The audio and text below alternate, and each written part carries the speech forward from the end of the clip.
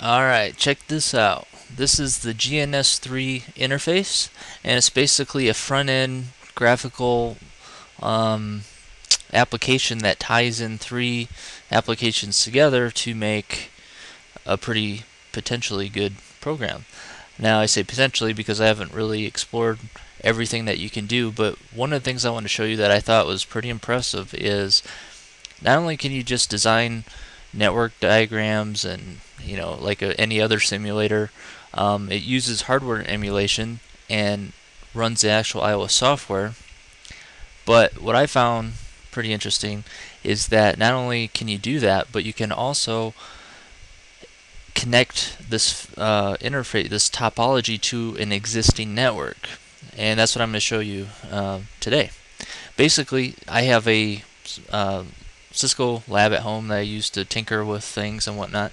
So what I'm going to do is I'm going to add a router to my existing real network and see how that interoperates. So to do that, with this program, it makes it very easy because it's pretty much just drag and drop on everything.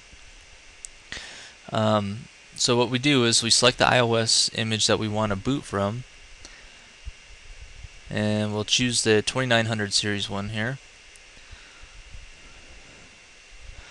Let's do this guy here.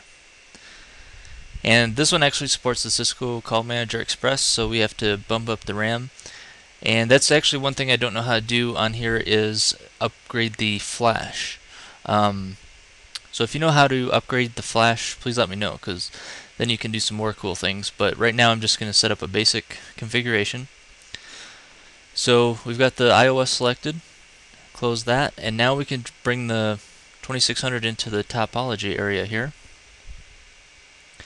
And this is the part where most people, I think, would be adding their switches, if they want to do frame relay, other routers, and build their topology and test the connectivity between here and everything, and I think it would work really well for that. But what I wanted to show, or the objective I'm trying to show here, is that not only can you do all that, but you can actually make this router part of an existing network.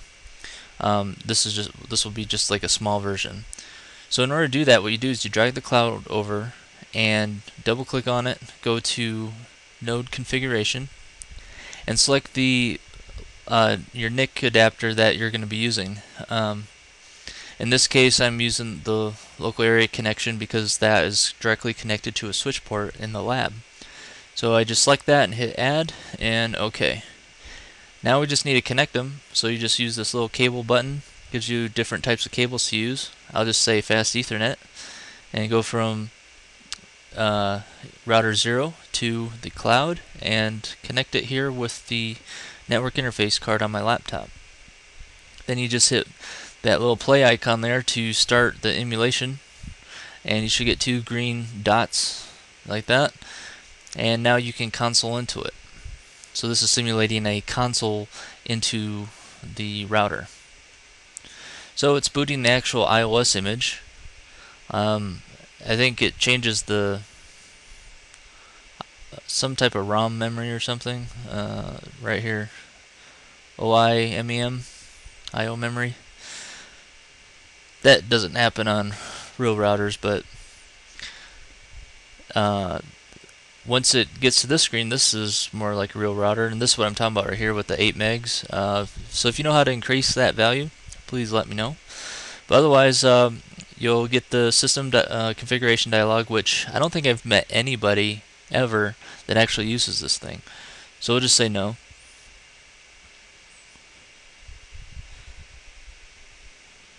And now on my real router, I have it on a 192.168.1.0 network. So what I'll do is I'll make this machine, or this fake router, actually let's call it that, fake router, and it we'll give this an IP address of the same subnet.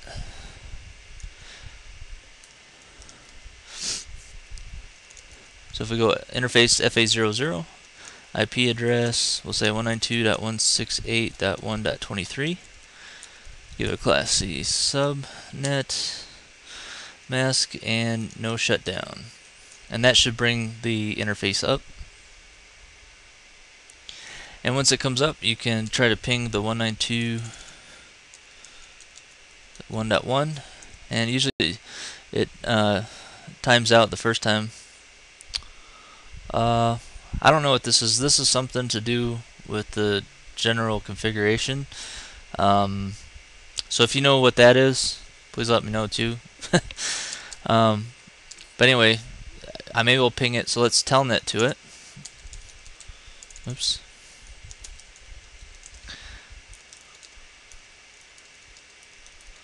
And from here, for example, do a show CDP neighbors, see what's connected. We have a 2621, or that is the 2621, and it's connected to the 2924, and it also has the access server 2511 for console access connected. So if we do, let's say, show IP protocols, we can see that EIGRP is running. It's broadcasting these networks. Has a number of neighbors. And you can see the route tables. There's quite a few route tables there. So if we jump back to our fake router here, show IP route, we just have one route right now. So what we can do, oh, and that's another thing, is there's no 10 network addresses on here. So let's add one on the fake router. So let's go to let's make a loopback interface, and we'll just give it, say, 10.10.10.1 for the IP address. And then we'll go to router EIGRP10, and let's broadcast the networks.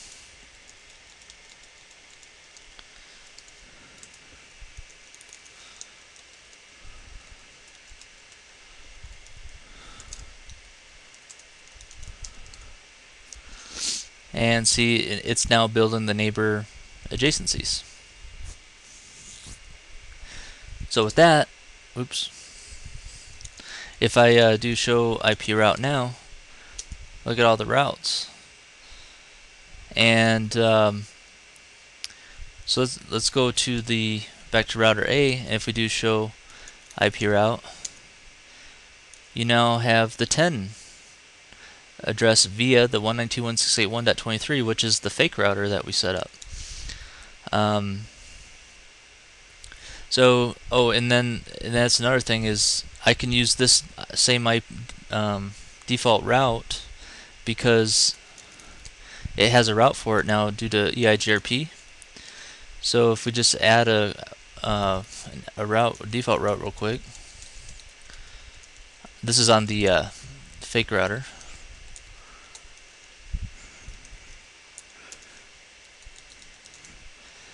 You can now ping out to the public internet from the fake router, and it has all the functionality of this is the topology.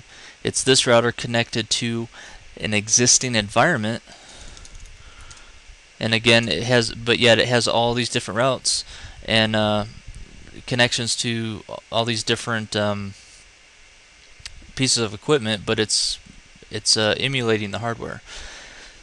So I just thought that was pretty interesting. I think it has a lot of potential. Like I say, I don't know a whole lot about this, but I think it's cool that I've just added this 2600 router to my existing network just with a few clicks and a couple configuration commands. So you can pick this up at GNS3.net, and hopefully, CCNA studies, it's a good way to practice, or even if you just have one router and you want two and talk between them, it's pretty powerful, at least from the little bit I played with it.